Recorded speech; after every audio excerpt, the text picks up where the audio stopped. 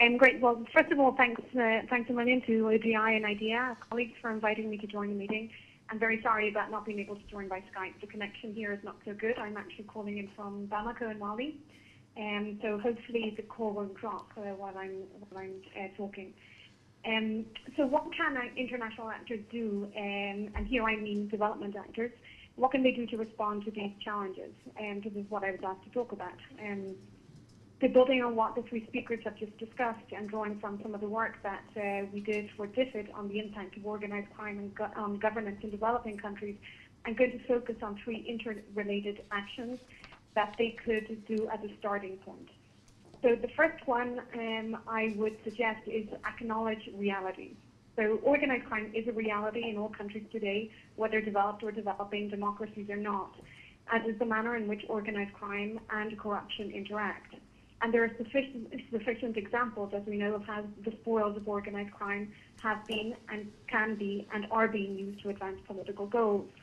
So ignoring this reality from the outset means that international efforts might only serve to cement relations between political actors and organized crime, or potentially legitimize the flow of illicit funds into politics. So experience holds that despite core policy developments, and core policy documents, including the WDR from 2011, and numerous declarations and statements in the Security Council, that this is not necessarily the case. There are some interesting examples emerging, for example, how the UN has approached the drug trafficking issue across West Africa, and also how OECD, DAC, DFID, USAID, and GIZ, for example, have been investing in preliminary research on these issues. And I think reports like IPI Spotting the Spoilers Handbook is also quite useful. And so the second point I would suggest is that international actors, and here I go back again to donors, is do your analysis, do it regularly and share it. So international actors have become pretty good at developing political economy analysis, typology, and threat analysis tools to inform their programming in different countries. We're all pretty familiar with those tools. And they've not been so effective in applying these tools to these kinds of questions. Efforts are being made, I think, to overcome this gap. For example, some organizations like MAMD, International IDEA, who are focused on providing support to political parties, have started to use, for example, political economy analysis to determine whether and how to engage with political parties on the question of dirty money in politics. And some donors, as I mentioned, albeit still a limited number, are beginning to also use these tools, looking specifically at organized crime. So the room that international actors have to actually maneuver on these issues is often limited, particularly in traditional development settings where political leverage is limited. And so if a recipient country's core interests or the interests of elite groups within that country are threatened by external actors, that country can easily play the sovereignty card or impose a range of obstacles to prevent, for example, donor agencies from overstepping non-articulated boundaries. This is all the more complex in countries where decision makers might be complicit in different forms of organized criminal activity and using illicit funds for political objectives. So for development actors in particular, knowing when to engage on these issues is quite critical, hence the analysis focus. So in this regard, a recent USAID study on drugs and development that we refer to in our DFID study suggests using such tools to determine, for example, the complicity of political actors in criminal activity, so to ensure that taxpayers' money will not be wasted if invested in supporting specific institutions or processes, and also using these types of analyses to determine the degree of pushback that international actors might confront, for example, if they start insisting on reforms that will directly impact on the interests of different political or business elites. The kinds of analytical tools I mentioned earlier can serve as an important crutch in this regard.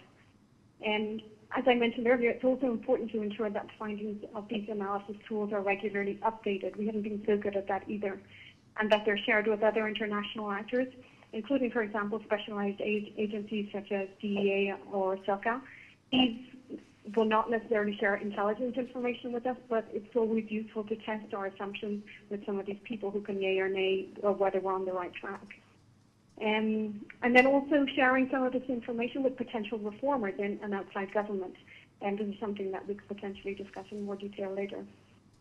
And the third point I make is I think it's very important to take a preventive rather than just a reactive approach, or blend both in different approaches to these issues. So often we only begin reacting to situations in which illicit money has entered the political system when violence actually has emerged, even if there have been strong indications that illicit money will have penetrated the system. As we note in the DFID study, in situations where organized crime is prevalent, it is the absence of violence that should be of concern, as criminal groups and networks can constitute very real threats to the state, not through open confrontation, but by penetrating state institutions, through bribery and corruption, and subverting or undermining them from within. And the case of Colombia is a core one in this regard.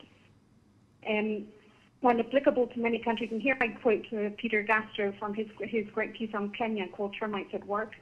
He notes that governments that lack the capacity to counter organized crime run the risk of becoming criminalized or captured states over time. But despite this reality, many development and security actors continue to assess organized crime and the penetration of politics by illicit money in relation to the scale of violence it produces. I think the current situation here in Mali, where I am, is an important example. Despite broad knowledge of links between high-level officials in Bamako and criminal groups operating in the north, the country was largely portrayed as a development success before the crisis. It was only when the situation turned violent did attention turn to some of the more structural issues underpinning these relations. But 6 months on, it's not exactly clear whether international actors have learned from experience or whether we're facing another case of a concession.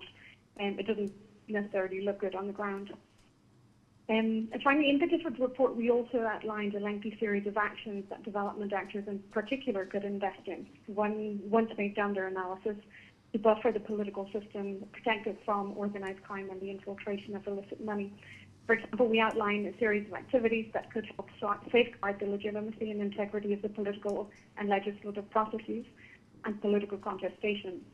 And we also include a long range of activities involving civil society, as well as regional or national think tanks. The role of the latter, especially the think tanks in particular, has been ignored largely by international actors in some regions, especially here in West Africa, which in turn, we argue, poses serious problems regarding the internalization and ownership of responses to the issue of illicit money in politics. And then just finally, many of these actions aren't necessarily new, the actions that we suggest in the report, but considering them from the lens of organized crime and corruption, or a blend of both, can help in terms of doing less harm and becoming a lot more effective in protecting the system. So I'm going to stop there because I'm not too sure if I'm still online.